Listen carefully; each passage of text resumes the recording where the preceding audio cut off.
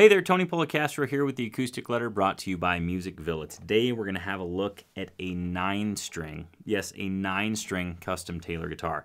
But before we do so, I've been getting a lot of questions about matching certain players with certain styles of guitar. That being the case, I've created an acoustic guitar buyer's guide, which I'll tell you how to get at the end of this review.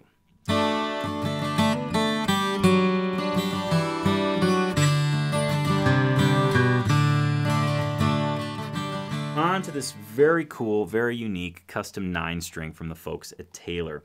This is a cool guitar because the E string, the low E, the A, and the high E are single strings. The D, the G, and the B are pairs of strings. So you get the clarity in bass runs and some lead lines, but when you strum a full chord, you get kind of that chorusy, jangly effect of a 12-string.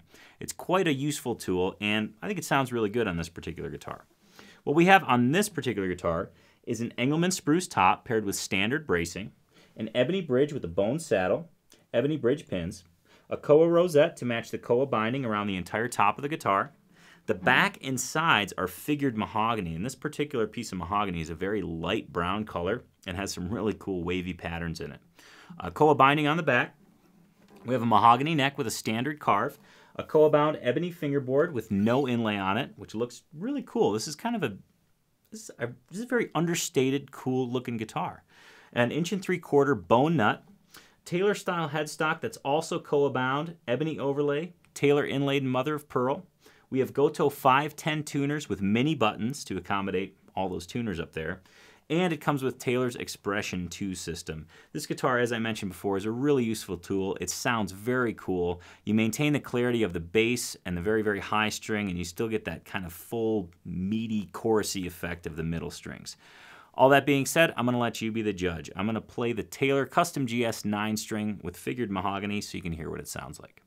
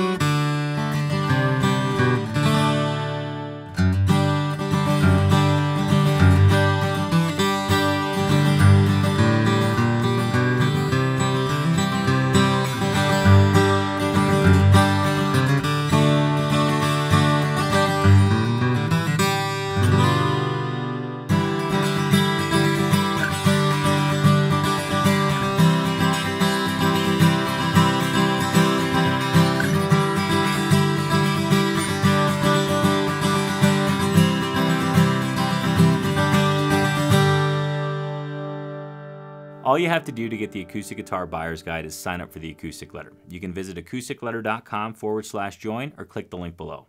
Once you're signed up, you'll never miss a review, and it's the quickest way to get pricing and photos on all of these instruments.